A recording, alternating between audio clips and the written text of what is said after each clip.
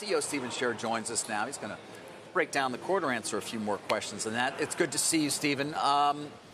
Let's start off on the outlook, which seems to be quite positive. I mean, on the call, you said, on rate for the balance of 2023 is for year-over-year comparisons to improve, sequential uptick in both rate and demand into Q3. So what are you seeing that gives you a more positive outlook for the second half of the year?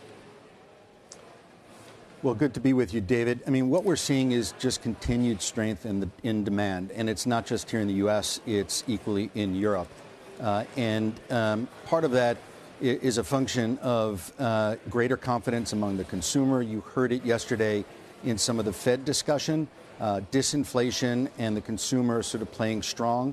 And so we continue to see considerable demand, such that this doesn't appear to be kind of a momentary surge or a revenge, if you will, coming out of COVID. There's something that feels a bit more permanent to this. We're seeing it across many of the airlines. And I think there's more to come. We're not yet back to international travel to pre-pandemic levels, and business is not yet back to where it was. And so notwithstanding elevated demand and a forward view on demand, there's more to come in the context of what's available to us. All right, well, specific question from your investor base then. I think the expectation is EBITDA next year will be lower than this year. Correct me if I'm wrong, but you seem to be indicating that you could see EBITDA growth. No, I think we could see and likely will see EBITDA growth into 2024. That's based in some measure on stability in the base business, but equally, we are pursuing a number of areas of growth to take the business up and broader, including, as you know, renting cars to rideshare drivers like Uber and Lyft, doing that both in the U.S. And in Europe. We're bringing new life to a value brand that we've owned for a while called Dollar that I think can compete well. We'll use lower depreciating cars, less expensive cars, and be able to charge affordable rate for that very large addressable market.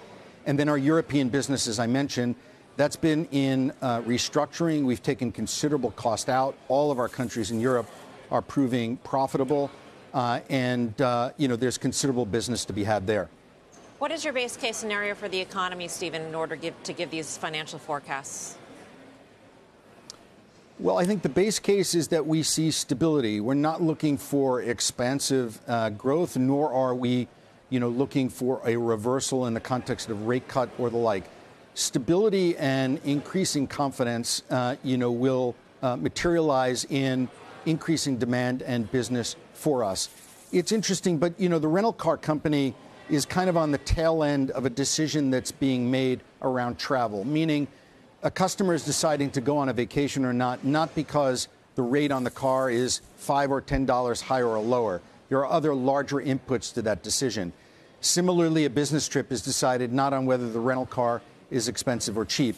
And so we are riding kind of broader economic trends and levels of confidence that are in the economy, much of which we are seeing, expressed not just in our company or in the rental car space, with very, very high utilization into the mid-80s, meaning 85-ish% of our cars are on rent on any given day. But we're seeing that play out in capacity on the airlines and in the hotels.